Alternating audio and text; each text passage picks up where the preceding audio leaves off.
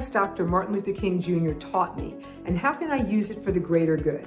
Dr. King taught me and all of us that injustice anywhere affects justice everywhere. As an African-American dermatologist, I must deal with the notion that my privilege from being a doctor does not shield me from sexism, bias, and discrimination. One of my lifelong goals is to continue the positive work of my ancestors, to accomplish my own dreams, and to continue to fight against oppressive systems that work to prevent other skin of color and marginalized people from getting to where I am and further.